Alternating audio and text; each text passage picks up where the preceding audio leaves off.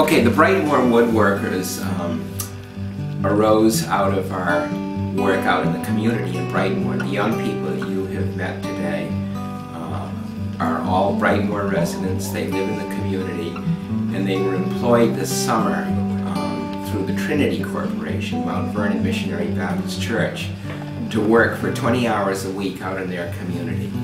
So we had a major project that we were working on, and it was called the Johannes Tree Dome Park. Out there we discovered that we were right next to an abandoned house, and that house had a garage.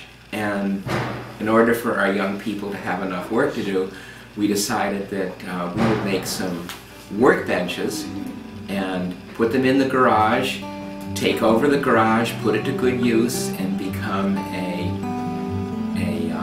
woodworking enterprise. That we would be a sign, we would make signs for the community. Char's Butterfly Trail. This is a lady she's renting her home in the community, but started a whole butterfly garden there. And you can imagine after the completion of that first sign, and we asked her what kind of color she wanted and so on, the kids were just absolutely thrilled with it, and they had the opportunity to sink the posts in the ground, make sure that they were absolutely horizontal, perpendicular, and so on and so forth. Using a level and whatnot, cementing them. And then we hung the sign. That was the first one. This kind of work really requires patience and concentration, and as we are advertising high quality sign. It's going to be $10 a letter, and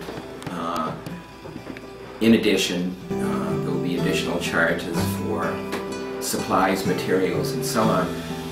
Then we'll go ahead and put together a kind of estimate and email them the estimate, and in turn get their approval for it. And if we have their approval for it, I'll use the school pickup and go out and buy the wood or whatever, and we're on a roll. In the words of Kyle Baker, at that time when I asked him, he said, I said, Kyle, you know, what do you think? What do you think about this? What do you think you're doing? And he said, well, you know, he said, I am taking something hideous and making it beautiful.